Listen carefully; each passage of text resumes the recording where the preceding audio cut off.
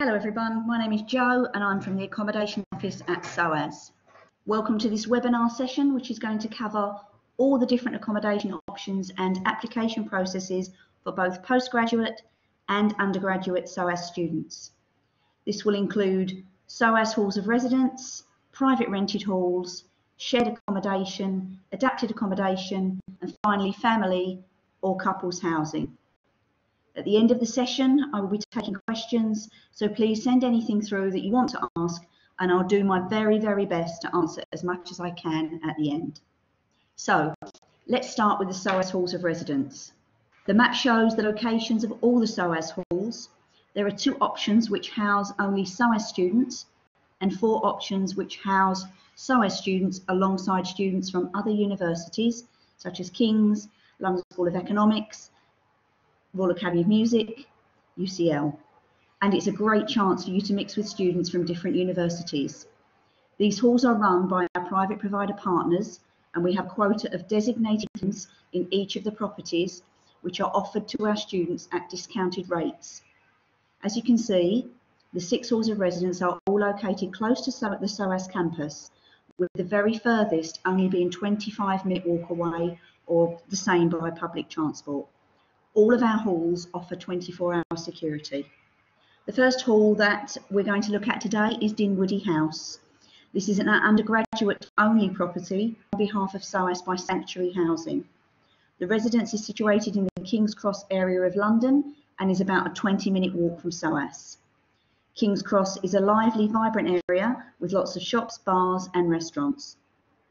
It's also 5 minutes from King's Cross and St Pancras mainline stations.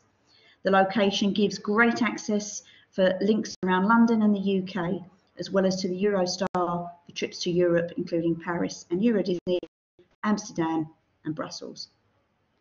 The hall has 510 single bedrooms, which are all en suite. Students share a communal kitchen in the flats, which have between 5 and 7 bedrooms. The rent is £167.97 per week and includes all bills. The contracts are for 38 weeks. However, there are options to extend into the summer if you wish. And there's just a few more pictures of the property.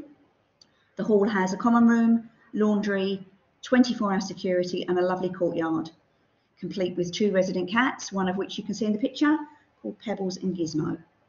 This is Paul Robeson House, and this is the PG postgraduate partner to Dinwoodie House, located just 3 minutes away from it. Although the residence is for postgraduate students only, mature undergraduate students may apply. It's a much smaller hall, but again, like Dinwoodie, the rooms are all en suite. The flats have between 4 and 7 rooms, and the contracts are either for 38 or 51 weeks. There are shared communal kitchens, a common room, 24-hour security, but no cats. Again, just a quick look at the flat layout and an idea of the rooms. As you can see, they're exactly the same as those in Dinwoodie. As you can see from the map, both the properties are a very, very close walk to SOAS. Moving on to another of our halls, this is our St Pancras residence, which is managed by our partners Urban Nest. The property is located in the King's Cross St Pancras area, near to Camden, and its markets, restaurants, nightlife and canal walks. The building is in close proximity to the mainline tube and Eurostar stations and plenty of bus stops. There are 79 rooms available at this hall, exclusively discounted from the normal rate for SOAS students. Rooms are charged at £245.96 for a private room with shared facilities and £289.88 for ensuite. All the contracts are for 51 weeks.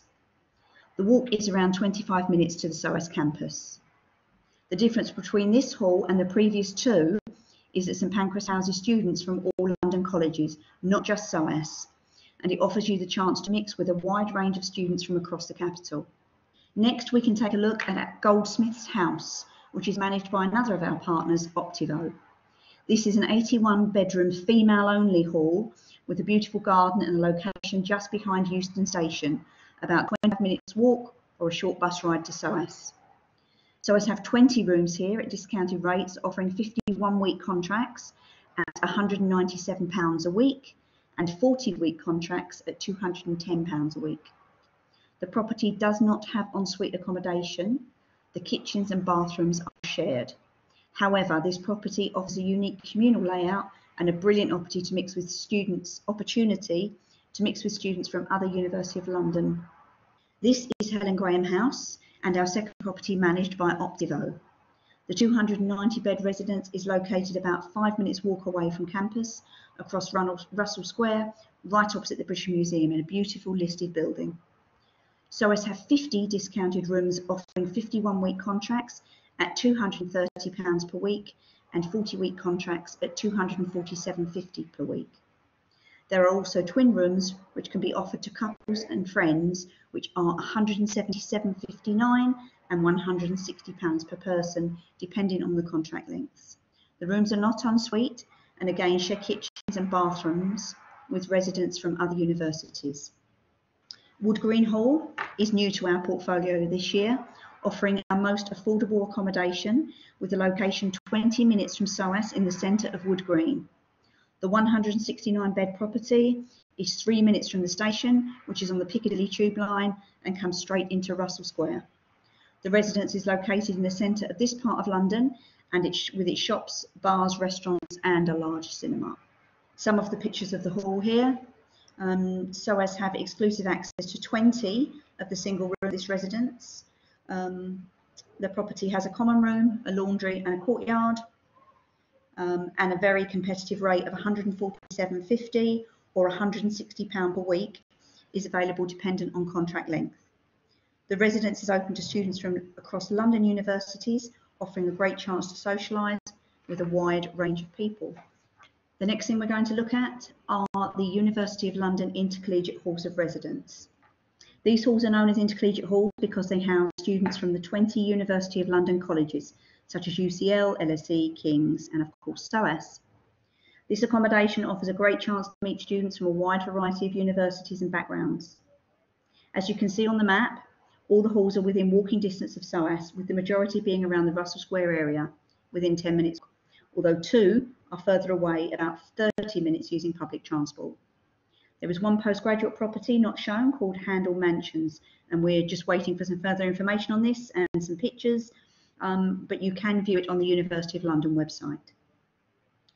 Just to explain how the application process for these particular hall works, there are 7 halls of residence into which we are able to house a number of our students. All the halls have wardens and residence assistants to support the students. For this coming academic year, we have rooms at 4 of the halls, and you are only able to apply to these 4 halls. They are Connaught, College, International, and the Gardens, but we'll have a look at them all anyway. Firstly, Connaught Hall. This is a small friendly hall in a listed building just around the corner to the SOAS campus. It offers catered single and twin rooms, ensuite and non-ensuite bedrooms. We have 25 rooms at this residence available on 38-week contracts. College Hall is a mid-sized hall in a listed building opposite the Student Central building, 2 minutes from the SOAS and within a short walk of Tottenham Court Road and Oxford Street. Excuse me. SOAS have 12 rooms allocated for this residence, which offers catered single and ensuite accommodation. International Hall. This is a large modern hall with many amenities, including a squash court, music rooms, and a large common room. SOAS has 24 rooms in this accommodation, which are all catered single rooms. We have 2 non-catered studios. The hall has a large number of double rooms and family flats in listed buildings, which border the main campus. Moving on to the garden halls. This is the newest and largest of the intercollegiate halls, with accommodation ranging from single rooms to shared flats, catered and non-catered, ensuite and non-ensuite. The hall has a bright modern feel overlooking Cartwright Gardens, and they have use of the tennis courts. SOAS has 56 rooms in this residence, 27 non-catered with shared kitchens, and 29 ensuite catered rooms. Lillian Penson Hall is the first hall at which we do not have an allocation, and therefore at this stage SOAS students cannot apply. There will be an option to apply in September on the University of London waiting list, and I'll go into that a little bit more later on. Lillian Penson Hall is an older style property overlooking a residence square in the Paddington area of London. Around 40 minutes from SOAS, it offers easy access to bars, shops and transport links, consisting of catered and non-catered single rooms, studios and flats.